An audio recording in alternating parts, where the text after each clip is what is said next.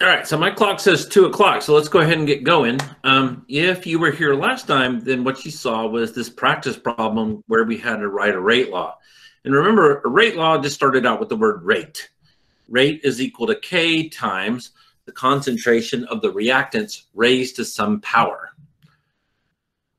That was very, very simple. Today, we're going to look at 2 different ways to accomplish the same thing. Notice that in this data table right here, there is no aspect of time other than its molarity per second. All of our rates of reaction are based on the original starting point. So we added the chemical, we took the rate of reaction at the very, very beginning when it's the fastest. We didn't give any clue of what might happen 20 minutes from now, what would happen 10 minutes from now. We know the reaction gets slower because there's fewer collisions as you use up reactants. But in general, we just looked at these things and said, oh, I can write a rate law. And that's really all we wanted to do. Last time I showed you some free response questions. Since that's all the AP exam will be is those free response questions, I'm going to show you a couple more. What can you expect to see on whatever the test days will be? Just a reminder, we don't know what the format's going to be other than it's all free response. We don't know how they're going to do it. We don't know what day they're going to do it. All we know is that right now there will be 2 separate test dates. You can do it on your phone. You can do it on a calculator. You can do it on your phone. You can do it on a laptop. You can do it on all different kinds of ways. So I saw somebody say they can't hear. Can somebody tell me if they can hear? Okay, thank you, Elida. I have no idea if I got that right. Okay, thank you. All right, so if we're looking at the rate law then, we just want to know, am I going to be ready for the AP exam right now? That's really all that we're looking at. So can you write a rate law like these answers that we saw the other day? Most of y'all, no one had big complaints about it or anything like that. So take the information, figure out what those exponents were. If you need more practice with that, go watch the webinar from last time. But let's talk about a different type of rate law, not the differential rate law where we wrote rate is equal to K times. This is called the integrated rate law. Now, for those of you in calculus, you'll think, oh, integrals, integration, I've done this before. Those of you who aren't in calculus, you don't have a clue how this works, and that's totally okay. You don't have to understand the calculus behind it. You just really need to understand how can I use these equations to help me decide what's going on. So I came up with a simple thing that everyone can do. You can combine blue dye and bleach. And when you add blue dye and bleach, could be blue food coloring, it turns not blue anymore. So if I wanted to write the rate law, it'd be rate is equal to K times the concentration of blue dye raised to some power times the concentration of bleach raised to some power. Easy peasy. But how do I know what's it going to look like in 10 minutes, in 20 minutes, in 30 seconds? How can I measure the concentration? Well, we can use spectroscopy. So assuming you've covered spectroscopy, it's the idea that when you get something really concentrated, it gets really blue. In other words, something really blue absorbs a lot of light. Not a lot of light will pass through it. As it becomes less and less blue, then the absorbance of the light should get smaller and smaller. So let's see what happens when we pour bleach into blue dye. Notice the absorbance off on the right-hand side, and notice the color of the solution as time goes by.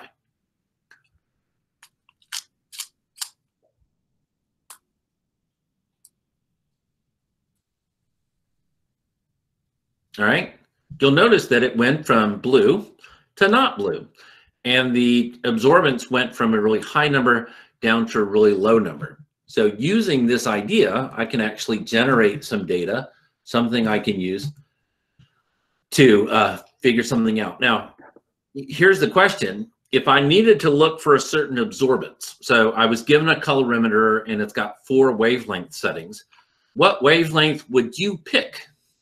If you were going to look for blue food coloring, would you look in the 700s? Would you look around 400? Would you look at 500? Or would you look somewhere else? And if you look at this graph, it looks like blue is most sensitive in here, right at the top, somewhere around 630 nanometers. So we would want to make sure we set our device to 630 nanometers. Well, what do you do if you're studying red food coloring, not blue food coloring? Well, doesn't take a genius to see, you just pick a different wavelength. Now, I know what I'm saying sounds silly, and you're like, surely this won't be on the AP exam. It has been before. They said, what do you do when if you have red food coloring? And it's like, you pick a different wavelength. So in order to understand the concentration of the blue dye, we need to know what wavelength of light to shine at it, and then we can measure how much it's absorbed.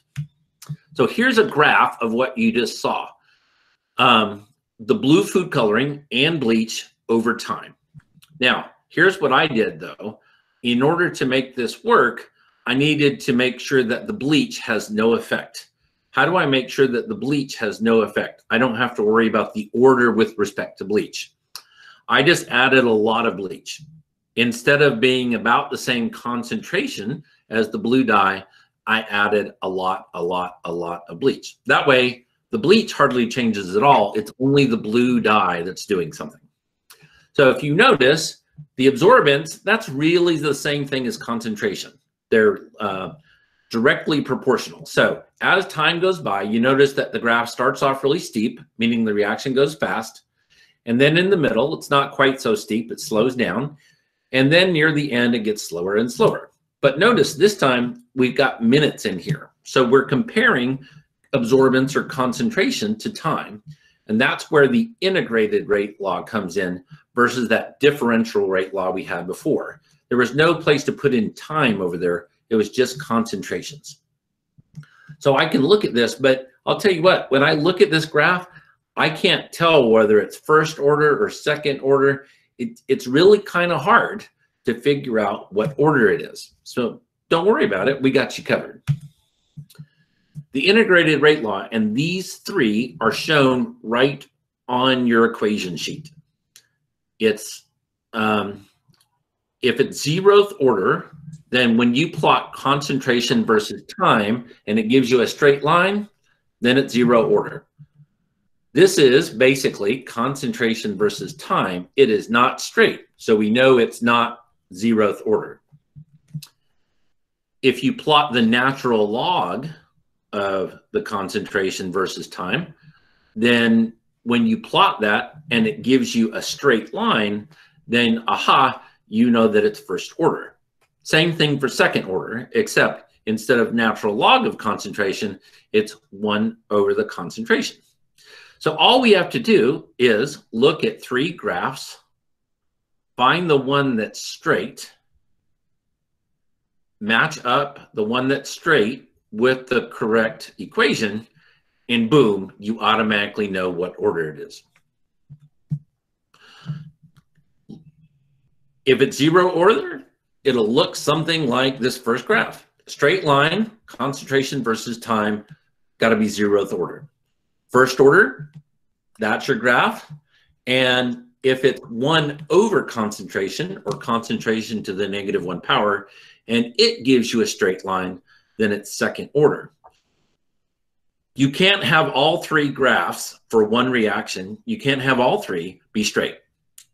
2 will be curvy, 1 will be straight. All you got to do is go boom, picked up the answer. Now, this is the one I want you to notice right here. For a first order reactant, and you may need to write this down somewhere on the back of your hand or something so you remember it. For a first order reaction, the half-life is always constant. So this is the equation for half-life for a first order reaction. So sometimes they'll say, here's the half-life, find K. Boom, use the equation, drop it in. The half-life for zero order and second order is not constant. Those half-lives change with concentration change. So this one right here is on the equation sheet.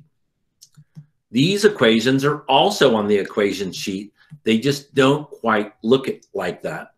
However, if you look at the equations, notice all of them are set up as y equals mx plus b. Y equals mx plus b. They're all in slope-intercept formula. So if they all can be turned into slope-intercept formula, then how do you find, if this is your graph, how do you find the value of k? Take the slope, boom, done. If it's second order, how am I supposed to find a value for k? Take the slope of that line, boom, done. So let's do a practice problem and see what's going on.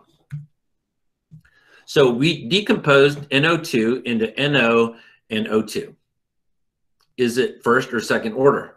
I don't know, because there's no rate over here. I can't do it like I did before.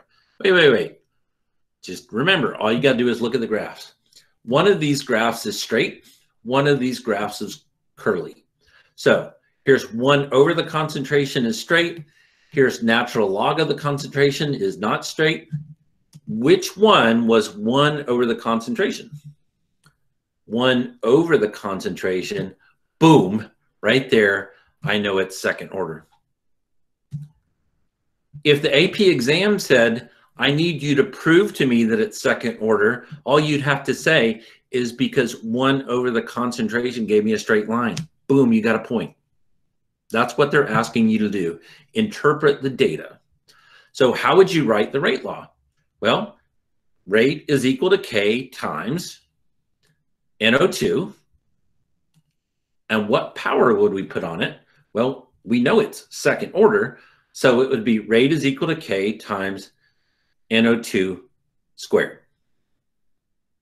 Easy peasy. So let's see. That's exactly the right answer. So all you have to do is find the straight line graph, 1 over the concentration, natural log of the concentration, or just concentration. Match it up with the equation on your reference sheet, the one with all the equations on it, and boom, you're done. All right, so this is what they look like actually on the equation sheet. So just to make it a little bit harder for you, they put it in this weird form. Now, this concentration of A means concentration of A at some time t. A sub 0 means what was the concentration initially. So 0th order, the concentration at some time 10 seconds minus the initial concentration is equal to negative K, and T here would be 10 seconds. First order, also very similar. Second order, very similar. The trick is, can you rearrange these equations so that they go into slope-intercept formula? So can you take this equation right here and make it concentration of A is equal to negative KT plus the concentration of A at time 0. And this equation right here, it doesn't tell you it's first order, but you're smart enough to remember that that's the half-life equation for first order. That's all you need. All right, so we already did the one before where we figured out what order is it, what is the value of K. All right, so how could we find the value of K? Well, let's go back to that problem real quick. How do we find K? Well, we could take the slope of this line. That's fine. Or we could take any 2 points, and we could take those 2 points and plug them into slope-intercept formula. We would have the time and the concentration, and all we'd have to do is solve for K. So let's give that a stab. So what is the value of K? So this is the second order integrated rate law. So I need 1 over the concentration at time t. Well, what do we want to pick? Well, let's just pick 2 values. Let's pick a value in terms of seconds. So I picked the 0.0380. So I picked 300 seconds. So I plugged in 300 seconds here minus 1 over the initial concentration. Now, how do we know what the initial concentration is? That's at time 0. what was the concentration when you first started? So we picked 300 seconds. We picked the concentration at 300 seconds. We know the concentration at time 0. We plugged in and solved, and boom, you got 0.543.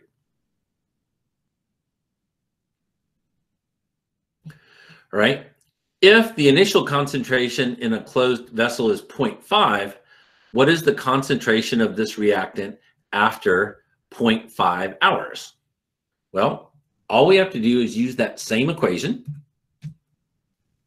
1 over the concentration at some time t. So 1 over the concentration is equal to 0.543. That's our value of K that we got before, times 1800 seconds.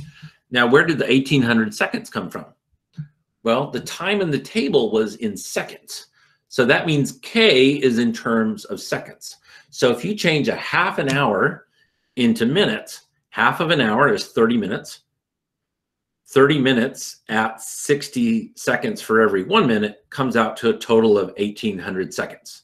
That's where the 1800 came from. So the 0.543 came from what we had before. The 1800 came from the time. And this 1 over 0.5, remember, that is 1 over the initial concentration. The problem told us that the initial concentration was 0.5. So if I plugged in 0.5, then, and I do all this math over here, I get 1 over the concentration of A is 979.4. And then if I take the reciprocal of that, I get 1.02 times 10 to the negative 3. Pretty nifty. Find the equation that you need and then use it. So let's go back to our blue dye. Remember how I told you that we had to make the bleach really concentrated? That was so that the amount of bleach didn't have anything to do with how fast the blue dye went away. So the bleach, if I make it say 1 molar, even if it became 0.99999 molar, it's just not enough of a change. So I took that same data that I gave you before, you'll remember this graph, and I made all 3 graphs. I made a blue dye versus time. That's the one you saw before. I did a natural log of the blue dye versus time, and then 1 over the concentration of blue dye versus time. And remember, all we're going to do is look at the 3 graphs, which one's straight. All right, so 1 over absorbance gives us this thing. Now, notice I've put in what the computer thinks is a line of best fit. That is not a linear graph. Down in the lower left, this is the concentration or absorbance, meaning, remember, they mean about the same thing. Absorbance is directly proportional to concentration. So this is concentration versus time, and this is the thing that we saw before, definitely not straight. And then if you looked at the natural log of absorbance versus time, boom, that's the straight one. So if the blue dye versus time gave us a straight line, that would be 0 order. If the natural log gave us a straight line, 1st order. If 1 over the concentration, that would be 2nd order. And remember, on the equation sheet, they're in order, 0, 1, and 2. So go back to our graph. All right, so what can I tell from that graph? Well, I can tell what the value of K is, because K here is the slope of the line. So I had the computer, because I'm really lazy, I had the computer calculate the the slope-intercept formula, excuse me, and the slope of this thing is negative 0.277, and my K value can't be negative, so I just find the slope of the line, and if it's negative, I make it positive. So this is 0.277. That would be my value for K. So 3 graphs, pick the one that's straight. So I would write a pseudo rate law like this. Remember, I left out the bleach because the bleach doesn't matter. Rate is equal to K times blue dye to the 1st power. And I know it's 1st power because it's the 1st order integrated rate law. The value of K would be the slope of the line. Now, how could we figure out the order with respect to bleach? Well, I would just have to repeat the experiment, except this time, instead of adding a bunch of bleach, I would just repeat the experiments with 2 different concentrations of bleach, just like we did before when we were writing differential rate laws. So you know the value with respect to the blue dye, you know it's first order. So we could actually, just like we did before, maybe have 0.1 molar and 0.2 molar bleach. And then I could look, how is the speed of the reaction affected? All right, so this is an actual question from years gone by. And what it wants to know is the reaction is first order. Explain how the data are consistent with a first order reaction. So I'm going to let y'all think on that for about 20 seconds, kind of read over the question, see if you can come up with how is the data consistent with a first order reaction.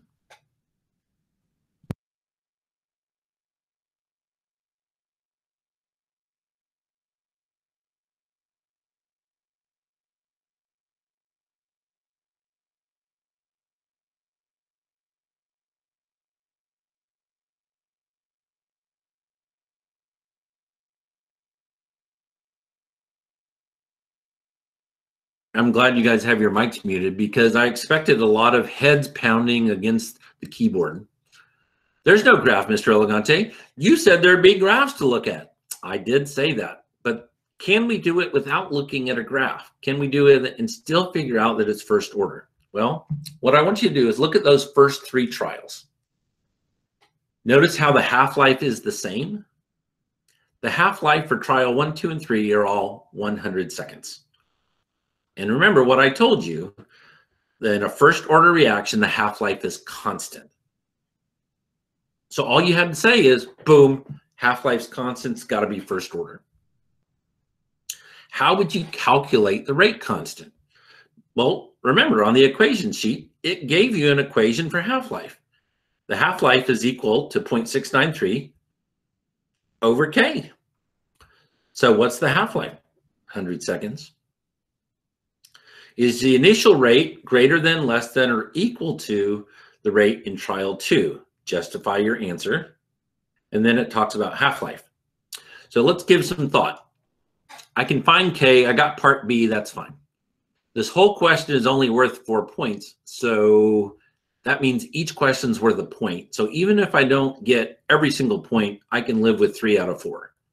So is the initial rate of 1 greater than, less than, or equal to in trial 2? Well, the first words out of your pen, if you were answering this question, should be greater than, less than, or equal to. You have to pick one. You shouldn't say, well, after looking over the question, this is how I feel. Answer the question.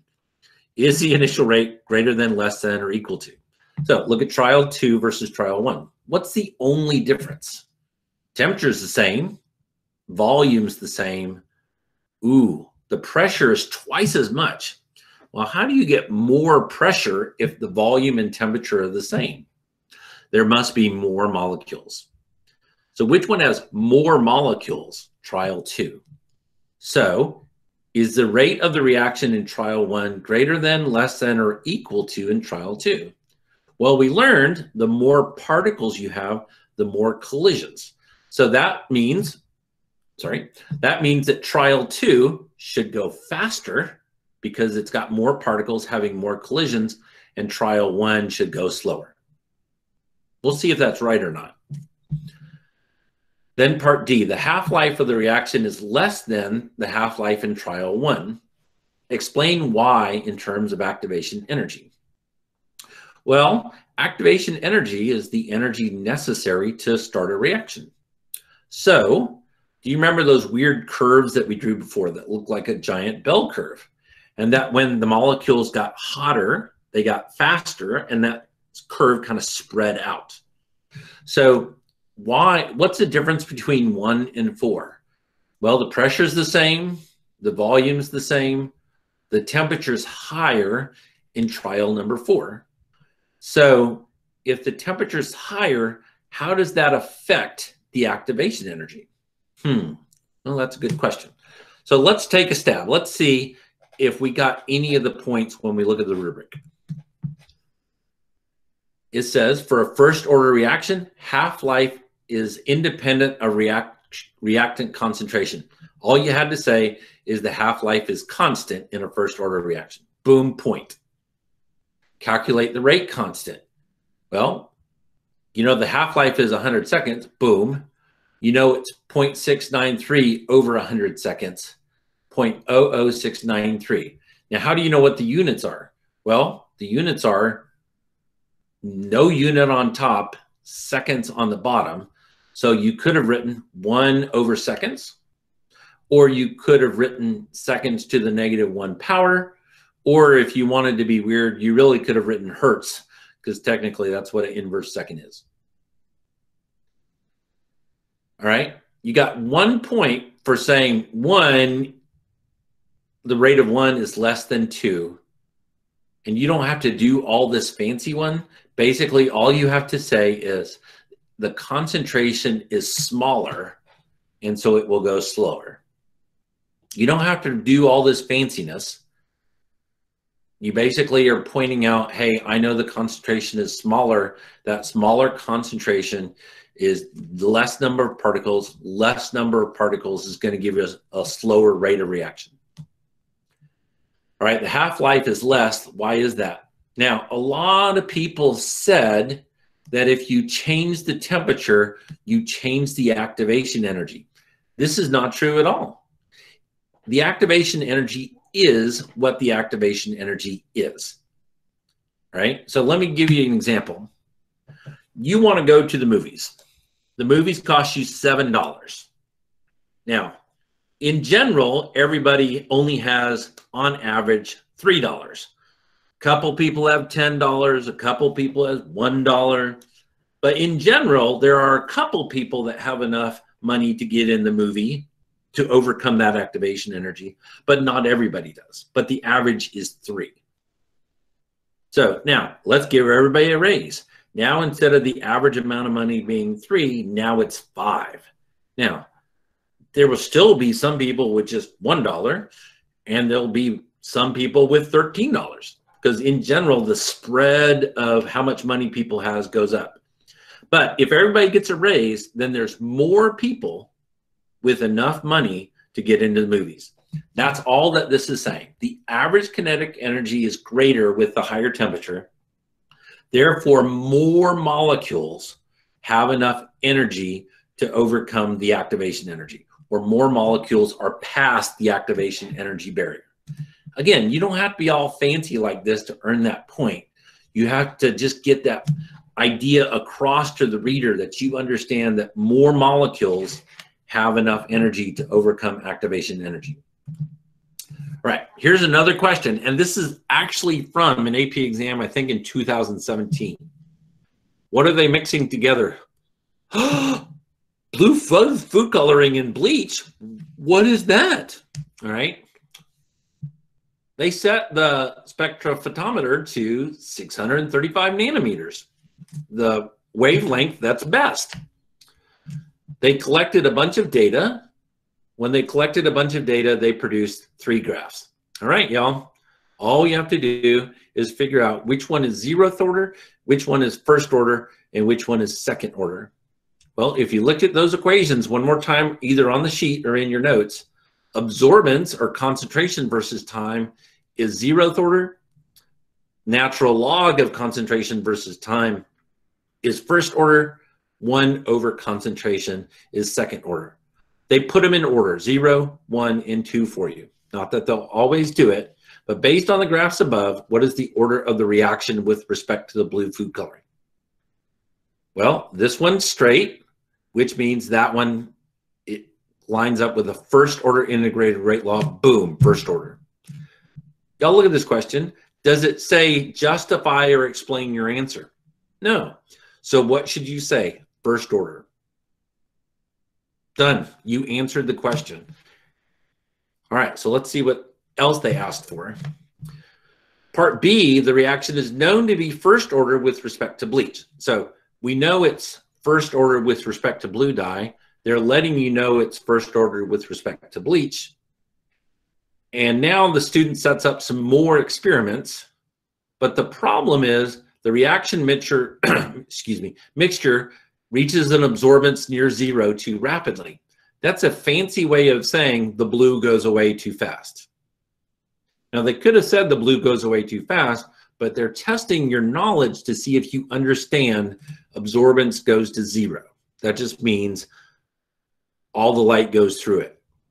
In order to correct the problem, the student proposes the following 3 modifications. Circle the one that would correct the problem and explain how the modification increases the time for the reaction mixture to reach an absorbance near zero. This is what you've been doing in your classes called claim evidence reasoning. The claim is the one you're circling, and you're basically then trying to explain the idea of why that works. So increasing the temperature,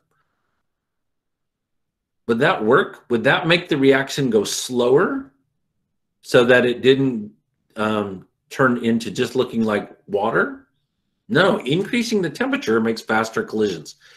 Increasing the concentration of the blue food coloring, that sounds reasonable. Increasing the concentration of the bleach, that just sounds like it bleaches it out even faster. So there's really only one answer that makes sense. And so you would circle the middle one and then try to explain why you picked that one. In another experiment, a student wishes to study the oxidation of red food coloring. How would the student modify the original procedure to determine the order? Well, we talked about this before. How would you do it? Pick a different wavelength. Ladies and gentlemen, this is a question that is so easy, and you can get all these points. So let's look at, I thought I had the thing up there. So you get 1 point for saying first order, and you get 1 point basically for coming in here and circling one. You get 1 point, therefore, for saying, hey, if I add more blue food coloring, it'll take longer for it to go away. And then lastly, I would pick a new wavelength. If you do that, you got all 4 points. In a year where the average was about 1.7. You can do this. Totally doable. All right. So we've covered differential rate laws. We've covered integrated rate laws. Can we figure out order, or can we do kinetics one more possible way? Well, sometimes a chemical reaction is way too involved for everything to happen all at once. You don't just take a pile of ingredients, slap them together in the air, and they fall out as cookies out of the oven. You know, to make cookies, it's a series of steps that you have to go through. So we can take any chemical reaction and break it down into steps, or stepwise mechanisms. So we call those stepwise mechanisms elementary steps. So an elementary step is something that happens one step at a time that adds up to the total reaction. All right, now, the slowest step. Do y'all know what the slowest step is in your family? When y'all go out to eat, you're going to church, you're going somewhere, there's always one person in your car who we call the rate determining person. Doesn't matter how soon you get there. If your sister or brother is still upstairs doing their hair, then you know that you're not going to be able to leave till they get downstairs and get in the car. Maybe it's your mom or dad. If you don't think that your family has that person, you're that person. You're the rate determining step. You're the person that decides when everybody leaves. Every chemical equation has a rate determining step. So we can teach you some fancy words. If 2 molecules hit each other in a elementary step, we call that bimolecular. If it's only one, it's unimolecular. And if it's 3 things, 2 A's and a B, all running into each other all at the same time with the energy and the orientation, we call that termolecular. Right? So can you tell, here's where we start, here's where we end up. Can you tell me how many steps there are in this graph? Well, there's 2, because there's 2 humps. Looks like a camel. Hump and a hump. So this is the activation energy from the top of this hill down to where you started. That's the activation energy of the first step. And then for the second step, this is where you started, and this is where you ended up at the top of the hill. So from here to here, that would be the activation energy for the second step. Because the activation energy is so big for the first step, it's going to be called the rate determining or slow step. So all you got to do is read a graph.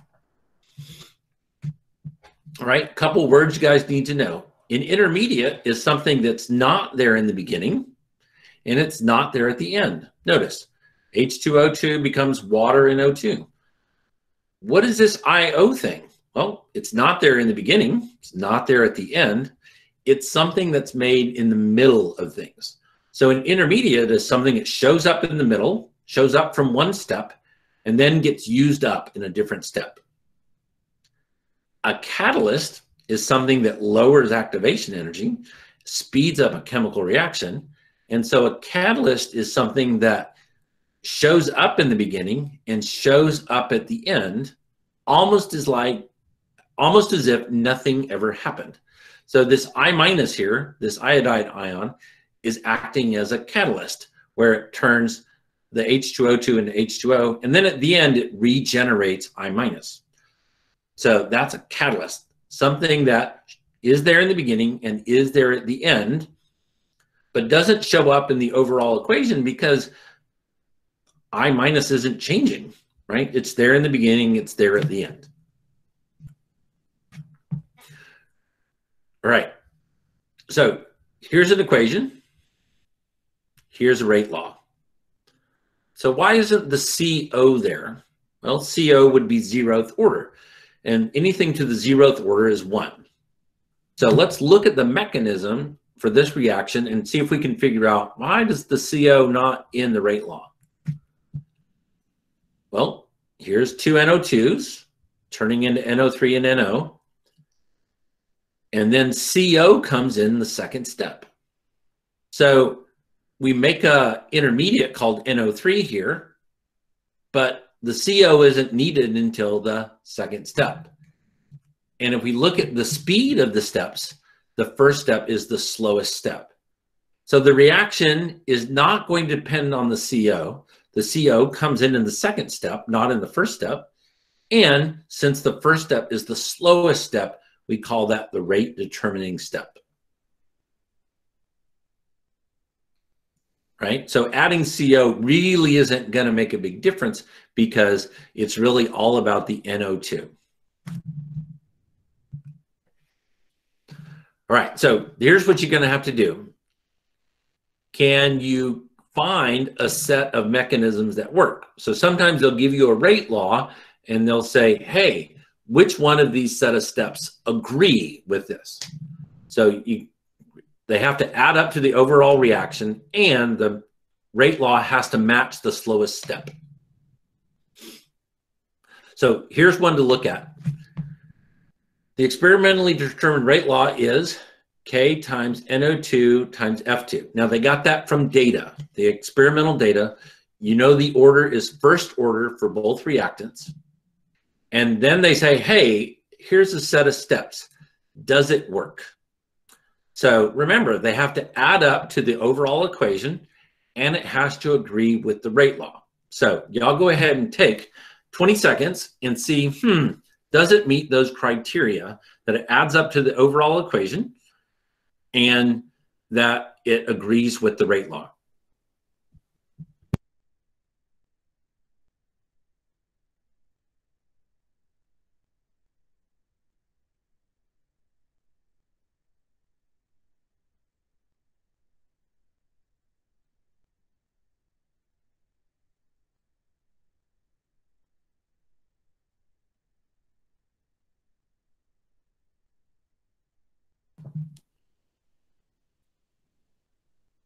Right, so let's see if they add up.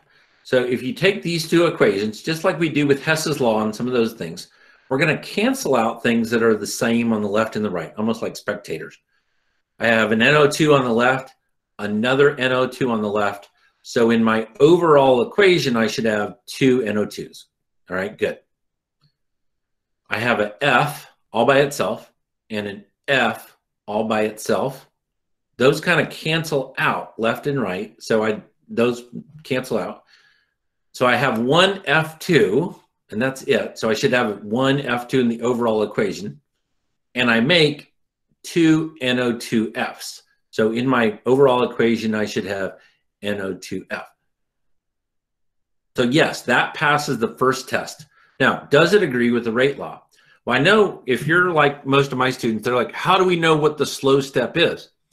They literally say slow and fast, or they say rate determining step, or they say slow or slower. They will tell you which one the slow step is. Or they'll tell you, hey, here's the rate law, pick which one of these steps is the slowest. And you just have to match the rate law with the slowest step. There's one NO2 here, which makes it NO2 with an exponent of 1. There's one F2 here, so it becomes F2 to the first power. So yes, it does meet the 2 requirements. Right? So here's another FRQ that I pulled for you. It just looks weird because of formatting. NO2 turns into NO and O2. You'll see a lot of NO. No means no, I guess, all the time. Now, didn't I promise you there would be some graphs? Let's see. Here's concentration of, here's one over concentration, and here's one natural log of concentration. So explain how the graphs indicate that the reaction is second order. They're not even asking you to say what order is it. They're saying, how do you know it's second order? Well, here was the order that they gave them to you in the test. This was the first graph. This was the second graph. This was the third graph. So you can't count on the fact that they're always going to go 0, 1, 2 for you.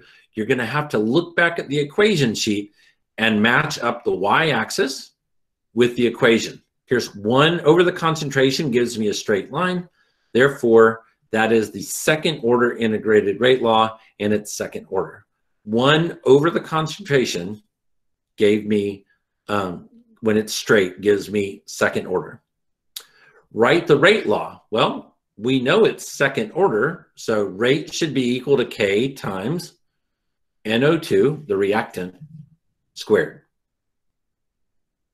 That seems reasonable, right? Those two things, pick which one's the straight line, write the rate law because we know it's second order. Here's the next part, and this is why I pulled this question for you. Here's 2 possible mechanisms. Is it consistent with the rate law you just wrote? Well, so you'd have to go back to the rate law you wrote. We know it's second order. That's why I put an exponent of 2 there. We only had one reactant. That's why it's just NO2. So does mechanism 1 agree? So give that some thought. Take 20 seconds. Remember, it's got to add up to the overall equation. And it also has to agree with the rate law, the slowest step. So go ahead and take 20 seconds and see if it agrees.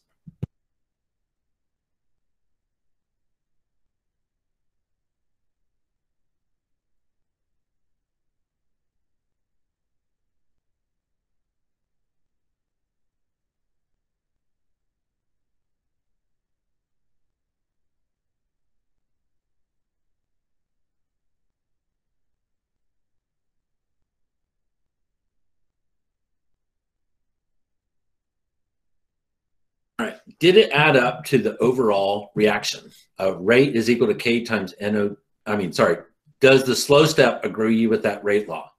Well, the slow step is this one. They told you it was the slow step. There's 2 NO2s. In an elementary step, the number of molecules becomes the exponent. So yes, it does. Does it add up to the overall reaction? Well, the overall reaction looks like 2 NO2s turn into NO and O2. So 2 NO2s, the NO3 is an intermediate. It cancels out, creates 2 NOs plus O2. So is it consistent? Your answer, yes. Justify your answer. It agrees with the rate law, boom, and it adds up to the overall equation. What about mechanism 2? Well, mechanism 2 is something that most AP teachers hate. I'm going to do my best to explain it, but it can be a little hard. So this may be something you want to go over with your teacher as you get closer to the exam.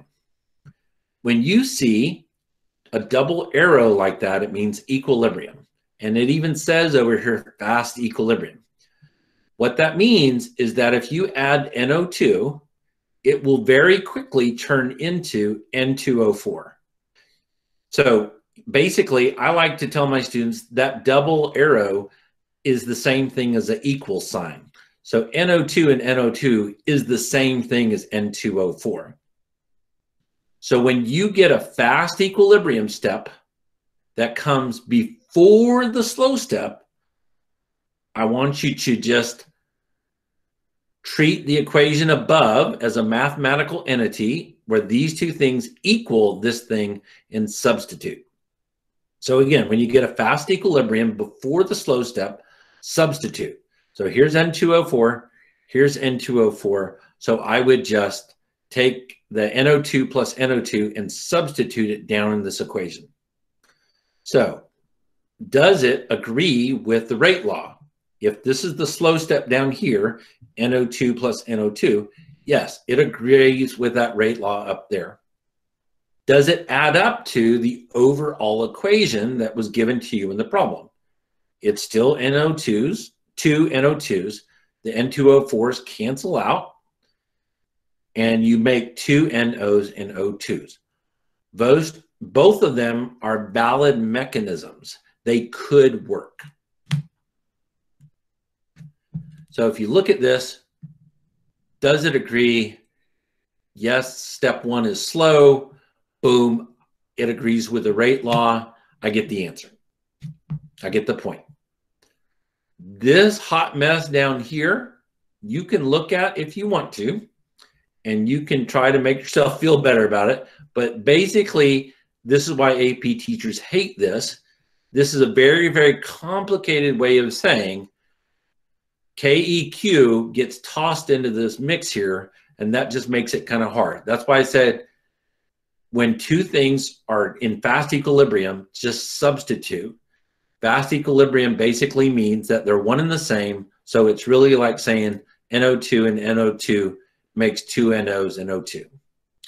And you know what? If you don't get this point because you don't sound sciencey enough, you can still pass the AP exam. Right. In catalysts, and we're almost to the end. Thank y'all for staying with me. Catalysts basically lower the activation energy without being used up. Enzymes are catalysts. So the red thing up here, this is an exothermic reaction that loses energy as you go. This is the activation energy from where you are to the top of the hill. And with a catalyst, you still start and stop at the same point. It's just that you lower the activation energy. Think of it as like driving over a mountain. Wouldn't it be easier if instead of driving all the way up over the mountain, if you could bore a tunnel right through the middle of it? Then that would make it easier to get through. Lots of different catalysts in the world, okay?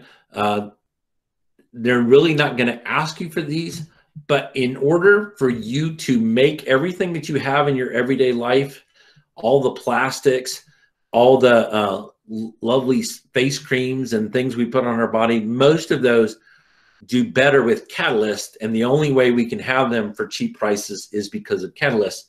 And the only reason why you're alive is because of enzymes. They lower the activation energy necessary. Right? So let's see if you can spot the catalyst in this reaction. This is from an actual AP question from years ago. Here's chlorine in the very beginning, the red thing.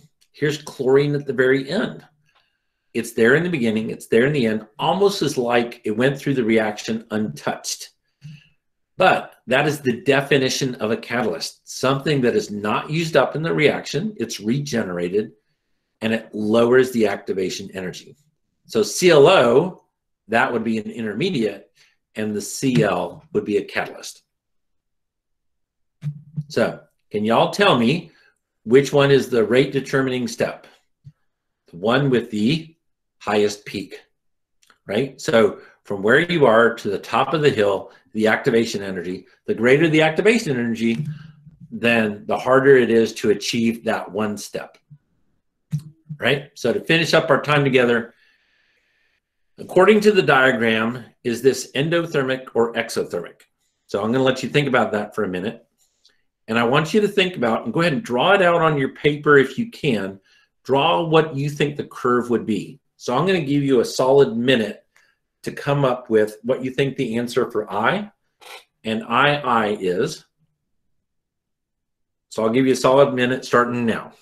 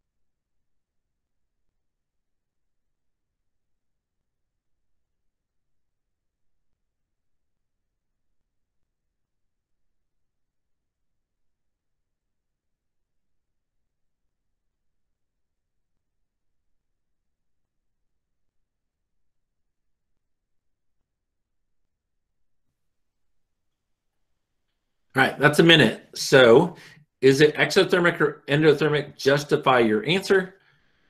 The first words out of your pen should be one word or the other, and then draw the curve. Let's see how you would have done.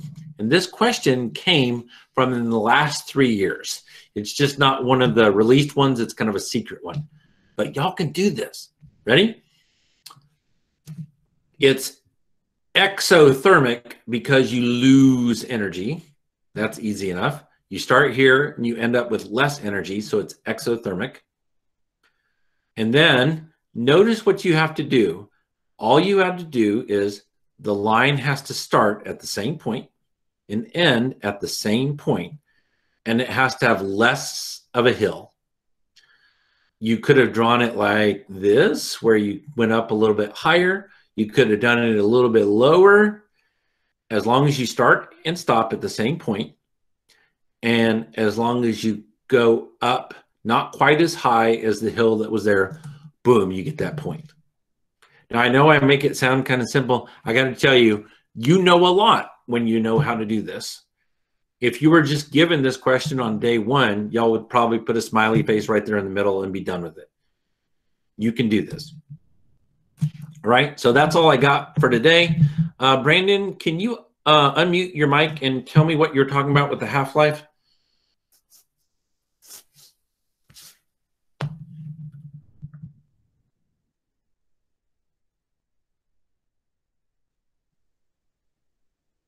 And if anybody has any other questions, you can either type them in the chat or you can just unmute and ask me.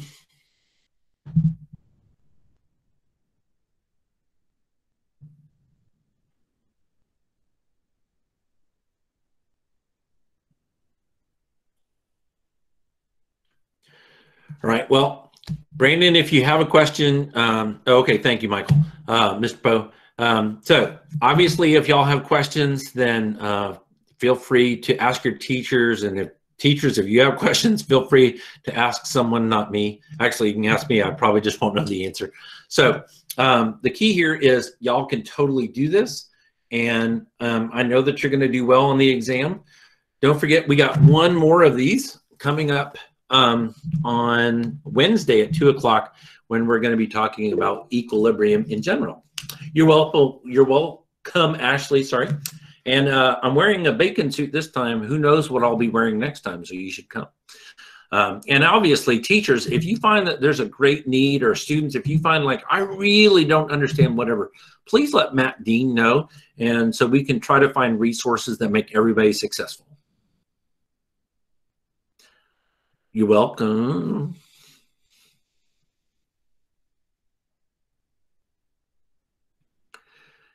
And teachers, if you're on and you got questions, you can go ahead and let them fly too.